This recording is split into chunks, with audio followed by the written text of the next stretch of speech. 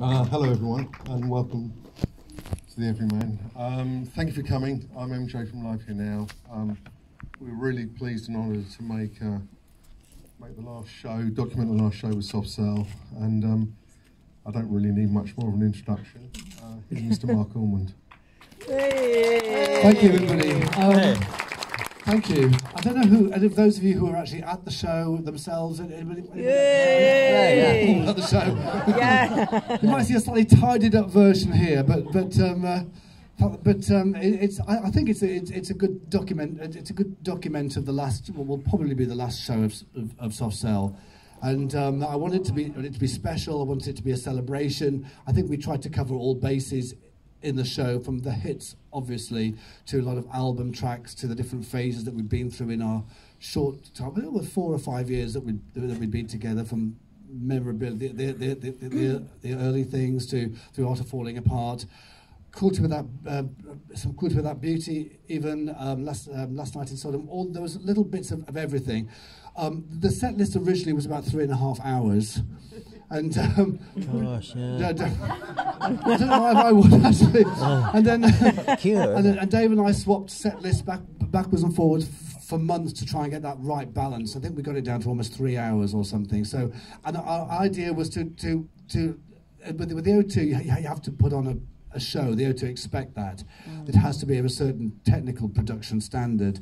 And so we wanted to make it kind of very kind of current and very kind of high tech. And everything, but also a nod to the kind of art school past as well. So there were kind of lots of people made films and things, and I don't know. It was a great kind of eclectic sort of look at what Soft Cell have been about, really. We didn't want to make it overly kind of like Madonna or something. There's a little bit of that. I think people were involved in the visuals who had done some of Madonna, and but it was there were also a lot of very great films as well, which you'd take about here. Hey.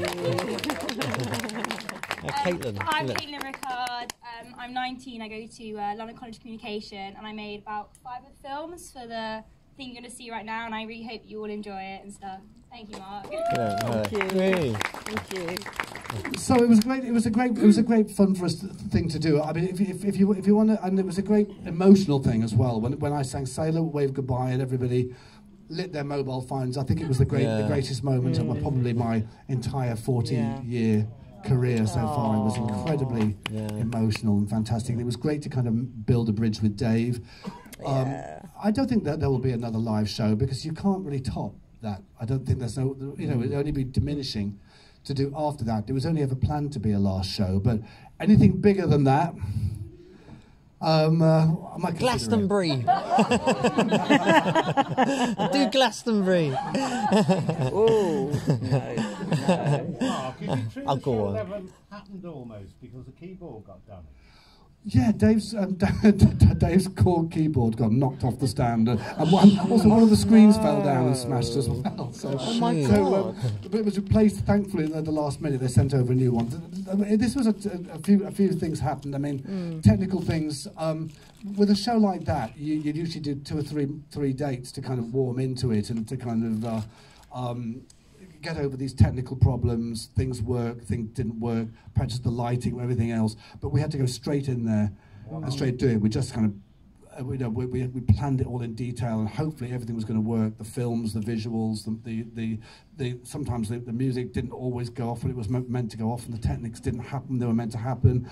I can tell you a lot of things that went on backstage that were meant to happen. We nearly got burnt by the pyrotechnics. Oh my gosh. And all the time for like 3 hours, I had to really keep my head together, I think, to really what was going. So it was hard for me to be in the moment and to really have fun when I was really trying to keep my head together. But I felt the warmth and the love from the audience was absolutely fantastic. And I could feel that and everything. And so Dave and I really got a big lift from that, and even though things went slightly wrong, missed a couple of cues and things like that, that was all part of it. really. It was all part of. I Yeah. think you'll see a much tidied up version of it. And You're not swearing on the film. You're not swearing on I try to swear, so get the swear. I try not to swear too much on stage. My mum's in the audience. Really, my mum just says she doesn't mind, but I mean. Well, I think you've got a wonderful mum. Anyway. Can I just say what a fantastic show it was in Bali as well? We met you in Bali. Oh yes. Yeah, Yeah. Wendy and I. Yeah. Yeah. Oh, you did. Yeah, yes, of course you did. Yes. Can I Yeah. shake your hand? Did you have a nice time? I did. Oh. You enjoyed it? Yeah, it's fantastic. Oh, good. Great Amazing place, isn't it? Yeah, lovely. Are there any questions quickly from anyone at all? Soft Cell's always been an open story, really. We never really split up the first time. It was always like, let's take a break, and the break became 17 years, then another 17 years, etc.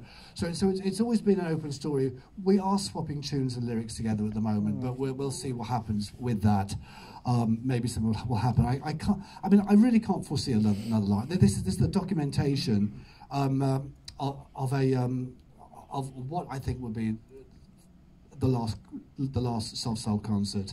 Not tunes. Not tunes, not tracks.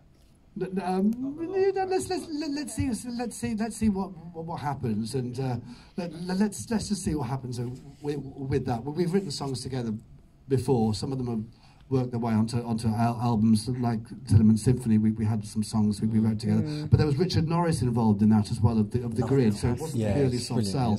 When we get together to write songs, I always say, well, what are we going to call it? What are we going to do? I said, well, it just has to be Soft Cell, really, because we're just shooting ourselves in the foot if it's not. So let's just see if there might be some more Soft Cell recordings, but let's just see about it.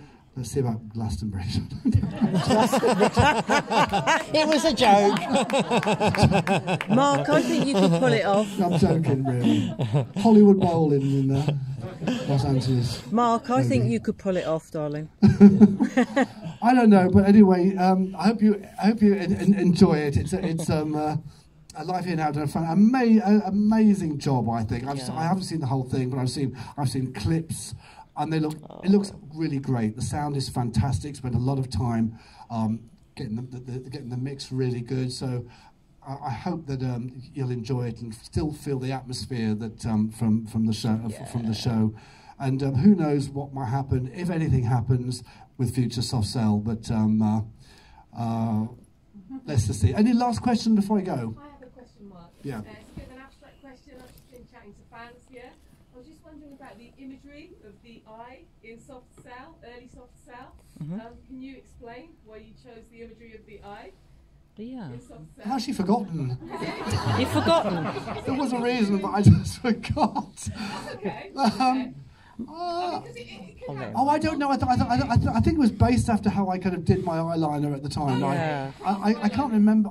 It was all about eyeliner, I think. So, Okay. All right. and it was that. I kind of used it as a kind of a running kind of joke. I think when I appeared on television, I put it on my hand and I kept putting the hand up, the eye and things. So it became this kind of running symbol, this kind of like Egyptian eyeliner thing. I think that's why I did it. Okay, enjoy the... Just a quick question. How did that compare to 12 Years It Is? Because that was a huge production as well. Well, 12 Years It Is, it was a fantastic... It was, I mean, I think for me that was the O2, the Soft Cell show was I think the greatest show that I've done so far. Yeah. In my career, it was the most magical moment, I think. I mean, there've been lots of shows I've done through the years. Well, that's a great show. That's a kind of a moment, a marker moment, and things. And I do so many different things all the time that that this was good or that one was good. That didn't work so well, or then didn't work so well. But I think the Soft Cell at the O2, I think was probably was the magic moment. I'm going to just give up myself now, actually, and just sort of just retire after that. Never. Yeah, don't worry, somebody wheeling me out in a wheelchair. Exactly. Look forward to seeing you on Saturday. Yes. Oh, Yes. right. Yes. I better learn the songs, really. Yeah, that should be good. That should be quite fun, actually. The big band, blues and burlesque. Yeah. And keep your eyes out for a Loveless Christmas as well this Christmas. Yeah. So, Wow, brilliant. you'll have to look into my Instagram winning if you're going to find out when or where. Oh. Hello. Here's the director of the show. Oh, the director of the show. Yes. Oh my goodness. Stand up. Hey. Yeah. Hello, everybody. Well, it was an amazing show to film. It took quite a lot of pre-production, didn't it? Like Mark was saying, you needed to get it right first time, and despite the little hiccups along the way, which are really quite endearing, I think, it ended up being quite a spectacular show, as many of you will know because you were there. Yeah. And hopefully we've done it justice on the big screen. Yeah. Yeah. So, I mean, it's been an utter pleasure working with Mark and the team. So, yeah, let's hope it comes across and it does really well. Thank you. Yeah, thank you, Mark. Thank you so much. Thank you. Hey. Thank you, everybody. Enjoy it. Hey. Cheers. Take care. Thank you.